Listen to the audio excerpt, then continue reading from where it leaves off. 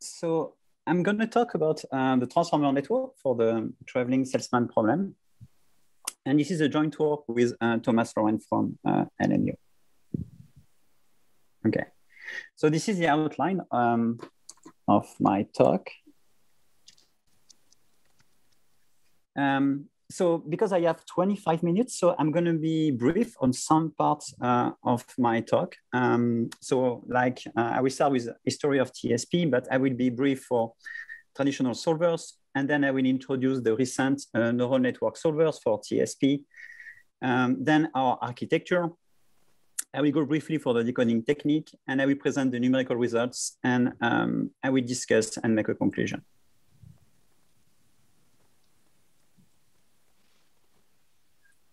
So TSPs, you probably know very well the TSP, but just in case, so you have a set of cities, and the goal is to find the shortest possible path starting from one city, going through all the city exactly once, and then come back to the original city. So this problem was first formulated by William Hamilton some time ago. And TSP belongs actually to the class, to the larger class of routing problems, which are used every day in industry, you know, for warehouse management, transportation, supply chain, hardware design, manufacturing, and so on. So TSP is a hard problem. Exhaustive search has a complexity of n factorial, but this is the most popular and the most studied combinatorial problem, starting with von Neumann in 51. So you have two traditional classes of, of algorithms to tackle combinatorial problems. So you have exact algorithms like exhaustive search, dynamic programming, or integer programming. These algorithms are guaranteed to find the optimal solution, but they become intractable quickly when n grows. And then you have approximate algorithms where you trade basically optimality with respect to computational time. And for this kind of algorithms, you are going to design some heuristic. So it's a simple rule that you usually apply iteratively until you get to the solution. Complexity for these algorithms are usually polynomial, and their quality is estimated with respect to the best solution. So again, I'm going to be quick because of the time. So we have dynamic programming. We have then Jerobi, which is integer programming solver using cutting planes and branch and bounds. And we have Concord, which is a specialized version, version of integer programming with cutting planes and branch and bound. So Concord today is seen as the fastest exact TSP solver currently. So I'm going to go through that. I'm sorry about this. And then Concord, maybe I'm just going to look at the complexity of Concord. So Concord and Jerobi. So again, they are like linear programming techniques. So you can see the complexity is n to the power 2.5, which is the complexity you need if you want to solve a linear programming problem. And then Bn is the number of branches that you need to do for the branch and bounds technique. If you look at the experimental complexity for Concord, so here the x-axis is the number of cities, the number of nodes, and the y-axis is the average time that you need to solve your TSP. So what you see that for a small number n, basically the complexity is polynomial, but then when you get larger, so the dark curve is Concord and the blue is the polynomial approximation. So for small n, this is polynomial approximation is close to the experimental complexity of Concord. And then this is, the red is the approximated exponential function. So you see that when n grows, suddenly, you get the exponential back. Then you have these heuristic algorithms. So the first one is Christoffels algorithms, and then you have insertion algorithms like farthest, nearest, or greedy algorithms. In practice, the best one is farthest. Then you have Google OR tools, which is a set of heuristics that you apply to TSP and also a larger set of vehicle routing problems. Another class of heuristic algorithms are the 2-opt, 3-opt algorithms. So basically the idea is to switch maybe 2 edges or maybe 3 edges to reduce the length of the tour. And then you have LKH, which is probably the best heuristic today for solving TSP. And it's based on the 2-opt and 3-opt with an excellent way to select the edge candidates. Okay, so you have this hierarchy of traditional TSP algorithms where you can use the complexity and the exactness of the solution. So of course, if you have high complexity, like exhaustive search, dynamic programming, and integer programming, then you get something you get the exact solutions. But if you start, relaxing the complexity, then you get, an approximation with respect to the optimal solution. So neural network solvers. So deep learning, deep learning has significantly improved computer vision, natural language processing, and speech recognition in the last decade by replacing, human-crafted features by features learned from data. So for combinatorial problems, the main question is whether deep learning can learn better heuristics from data. So just replacing human engineering heuristics. So this is the big question. And of course, this is very appealing because if you want to tackle NPR problems, then they may require lots of research, years of research, to get some good solution. And in industry, you have many problems that are combinatorial by nature. So in the last 5 years, we have seen an emergence of very promising techniques using neural networks that are able to learn combinatorial problems with supervised or reinforcement learning. So I'm going to go through these recent techniques now. Probably the historical technique is Hopfield nets. So it was in 85, and it was for small TSP. But probably the pioneering paper that I would say starting this line of research is Pointer Net by Oral Vinyals and his co-author. So the idea is to combine recurrent neural network to encode, to encode, I lost the light. Sorry. So to encode the cities. So you use a recurrent network to encode the cities, and you also use a recurrent network to decode the sequence of cities that compose the tour. And then you are using the attention mechanism to know what is going to be, the next city in the tour. Okay, so this architecture was actually also used successfully for natural language processing. So it's a precursor of transformer. So that was the work by Dima Badano, Cho, and Yoshua Banjo for translation. So the previous work on Ternate actually was trained with supervised learning. So they need some approximation of the TSP solution. In this work, they improved. So there was a work by Sami Banjo and his co-author. So they improved by not using any TSP or approximate TSP solutions, by using reinforcement learning. Okay, so this way, you don't need any more training data. In this work, in the work of Nazari and his co-author, so the idea was to improve again the original pointer network. So in the original pointer network, the thing is, because you are using a recurrent network, the order of the city, is important, which actually is not. So you don't care, about the order of your input cities. This is something that should be invariant.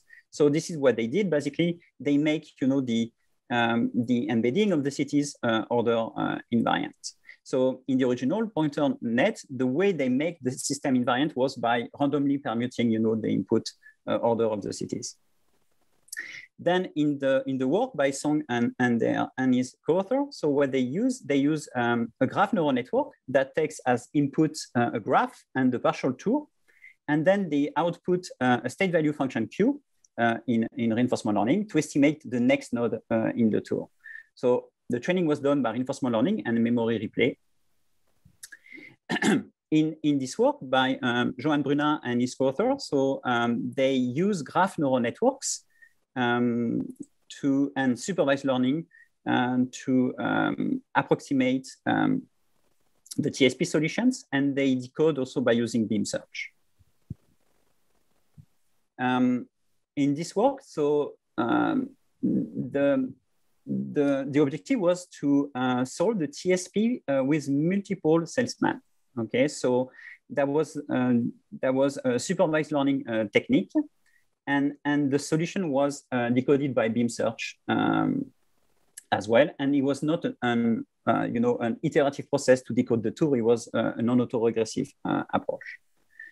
Then in this work by Louis-Martin Rousseau and his co-author, so they use the transformer encoder to encode the cities, and then they decode sequentially with the query composed of the last 3 cities, the tour. They use actor-critic RL, and the solution was refined with a 2-opt heuristic.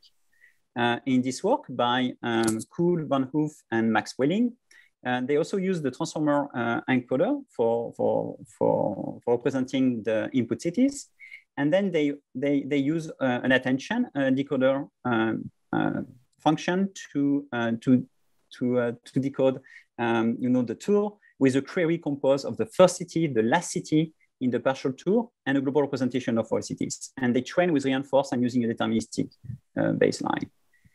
In this work, we basically use a deep graph networks with 30 layers by supervision using actually Concord solutions to output the probability that an H belongs to the TSP tour. And we decode also by beam search. In this recent works from last year, so there was this work by Wu and his co-author. So the idea was to learn the 2-opt heuristic. So it's, if you want to look at all the possible moves you can do, this is something which is exponential. So you need to make a choice which which pair of edges you are going to switch, so you can learn that. And that was the idea of this paper. And in this paper, so they use graph neural network and Monte Carlo tree search inspired by AlphaGo to explore, further, I would say, possible next candidates in the tour. So when you use the classic autoregressive methods, when you make a decision, you cannot go back. So you would like, to look at ahead in the future. So you can use for that Monte Carlo tree search. So let me now introduce the architecture that we propose. So we cast basically the TSP as a translation problem, where the input language, the source is a set of 2 points, and the output language, the target, is basically a sequence of indices with minimal lengths. So the motivation is clear today, is that transformers are getting very good for NLP and for computer vision. So we wanted to see what was the quality of transformer for combinatorial optimization. And we train with reinforcement learning by actually using the same setting as Kuhl, Van Hoof, and Max Welling. So this is the proposed architecture. So let me go into details. So the first part of the architecture is going to do the encoding. So you have the set of 2D coordinates of the cities. And then what you're going to do is that you are going to use the self-attention mechanism to get a good representation of your input cities in such a way that it would be easy for the decoder, to find the shortest path. Here I'm using so the standard attention function. There is just one head here, but we are using multi-head attention, residual connection, batch normalization in this case. And then you have a Z, which is like a start token, which is like a city that doesn't exist. But I will explain later why we are using this one. The decoding is autoregressive, so we are going to decode one city at a time. So let's suppose now that we are decoding the first T cities. in the tour, and we want to predict the next city, so t plus 1. So for this, the decoding will be composed of 4 steps. So let me start here with the first step. So for the first step, we're going to start decoding with the city that was from the previous iteration. So let's say that the previous iteration give us the city of the index IT. So what we're going to do is that we are going to take the encoding representation of the city IT. Okay, so that will be the input of our decoder. Of course, what we want to do at the same time is we want to remember the order of the cities. So for this, we need some positional encoding. So the simplest one is 0, 1, 2, 3, 4, 5 until t, okay? But here we are using the traditional positional encoding of transformers, with sinus and cosine functions, which are independent of the size of the sequence, okay? So this is our input of our decoder. Okay.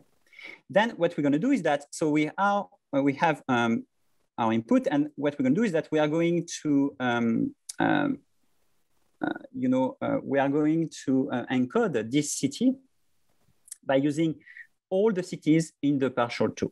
Okay, so we want to use all the information that we have from the partial tour. So for this, we are going to use, again, the self-attention mechanism that is going to give us, the query for this time t here. So for this, we are going to use L layers as well. Then once we have, the query, we can now ask, what is the next city? So for this, we are going to use an attention mechanism, between the query and the cities that have not been visited so far. Okay, so again, this is the attention, and here we are using a mask of the cities that have already been visited.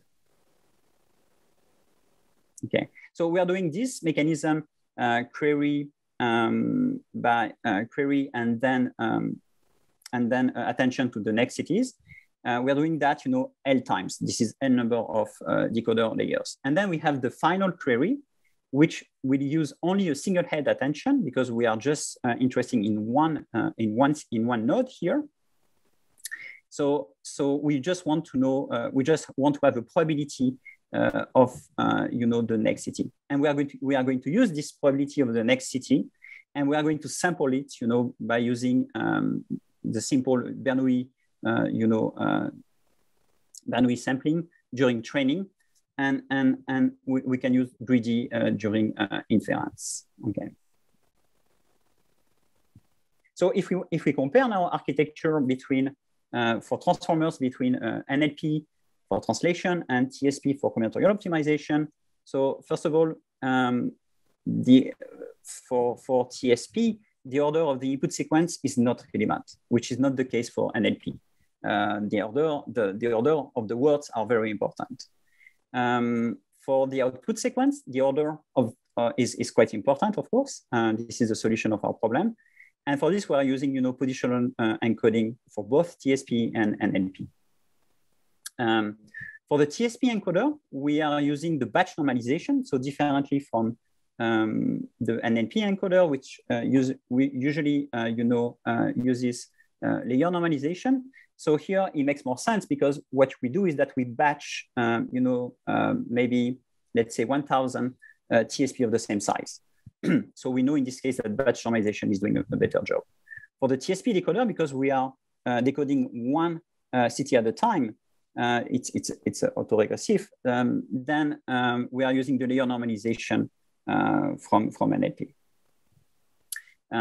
TSP transformer learns by reinforcement learning, so we don't need to have any training data. And both transformers for NLP and TSP have quadratic complexity. So this is n squared times the number of layers that you are using. Then we compare with the closest models from Cool and Dedon. So we are also using the same transformer encoder, but the decoding architecture is different. So in our case, the query uses all cities in the partial tour, okay, by self-attention. And in the case of Cool, the choice was to use the first cities and the last city in the partial tour, and then the global representation of all cities. For the DON, the idea was to use the last 3 cities. For the decoding process, we also start differently. So for the encoder, we have, as I say, we have a city, which is a random vector at the beginning, which is like a city that doesn't exist. It's like a ghost city. And then we are going to basically query this city with all other cities by using the self-attention encoder. And the idea was to find, we want this to talk to all other cities in such a way that it will give us, the best starting point when we start the decoding. So this is really similar to in NLP when you have, a token for classification, for example. Okay. So in the case of COOL, the starting query is some random vectors and the global representation of the graph. And for the DON, it's some random vectors from the last 3 cities. So decoding techniques, so I don't have much time, so I'm going to probably skip this part. So the idea is we want to have a probability of the tour. The way we get the probability of the tour is by using the chain rule. So the probability of the tour is having the probability of the first city given the cities, then given the original points, then times the probability of the second city given the first city and all the points and so on. Okay, so basically what you want to do, you want to maximize the product of this conditional probability that is learned by a neural network. So if you do exact search, then you go back to factorial complexity. If you do greedy search, you just take the maximum, then the complexity is linear. And you can do, sophisticated sampling techniques like beam search or Monte Carlo tree search, and the complexity will be, times B, which is the number of possible beams you're going to use. So I'm going to skip that because of the time. So numerical results. So here, for this column, this is the results for TSP 50. So when you have 50 cities, TSP 100 for 100 cities. Objective is the length, so the lower the better. And the gap is basically the difference between the solution that you have with respect to the optimal solution, which here is Concord. Okay. T time is the total time for 10,000 TSP. And I time is basically the difference time. So if you do it in serial, so what happens if you want to just compute one TSP? Okay. This is the methods for integer programming with Concord and Joby. These are heuristic algorithms with the best one is LKH tree. Here you have neural networks with greedy sampling. So you just take at each decoding step, you take the maximum of the probability. And here you have neural networks, and you're trying to do a more sophisticated sampling by using beam search or Monte Carlo tree search. Okay, so this is our model. So this is the model. So we are doing, we are 0.3% for the optimality gap with respect to Concord. And if we do a little bit of sampling with beam search, then we get something very close to the optimal solution. For TSP 100, if we do greedy, the optimality gap is 1.4%. And if you use beam search, you get to 0.39%. So something close to Concord. So then just for fun, so we wanted, to look at visually the TSP solution. And what we observe for TSP 50, we observe that sometimes, the neural network was able to do a slightly better job than Concord, So you can see this is the length, and again, the lower the better. So sometimes, you get better solution. And the thing is, Concord is an exact solver, but when you use LP, when you need to solve LP problems, then you need to have a stopping condition with a tolerance factor, and also with a branch and bound, you also have, machine precision. So sometimes for fun, the neural network does slightly better. So these are other solution. So you see that we don't do as good as Concord, but we are pretty close. This one and this one as well. Okay, here you can see the zero-shot learning. So you train on TSP 50, and then you train on the double size, on TSP 100. So what you are able to get is a gap of, let's say 4%, close to it's close to Concord. The same also if you go from 100 to 200, you see that this is Concord length, and this is the model length, so it's quite close. So this is encouraging. Experimental complexity. Of course, we know that so the complexity is going to be exponential for Concord, and this is going to be polynomial for neural networks. So discussion. So in this work, we essentially focused on the architecture. And so like for natural language processing, for computer visions, the transformer architecture is actually also a good architecture if we want to solve combinatorial problems like TSP. So we did that for TSP. I suspect that if you try for other combinatorial problems, transformer will also do a good job. And we improve, the learn heuristics with some optimality gap close to 0%. Further developments we can have better sampling techniques like a group beam search or Monte Carlo tree search. We can also add some heuristic to get intermediate rewards for reinforcement learning. We know this is something that can improve the result. So something we should be very cautious is that, so the traditional solvers like Concord or LKH, they still outperform learning solvers in terms of performance and generalization. Neural network solvers are faster, but they are not, as good as the standard solvers. So what's next? So something which is interesting actually is that in the case of combinatorial optimization, we can generate an infinite number of training data in some sense. So what we observe is actually the optimality gap, still decreases. It's just, we stop the learning process, but it still, continue to decrease.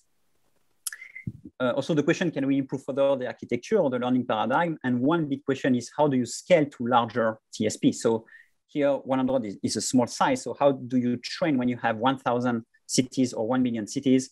And this is a big issue because you will get, the quadratic complexity that is going to be, a big limitation for the GPU memory.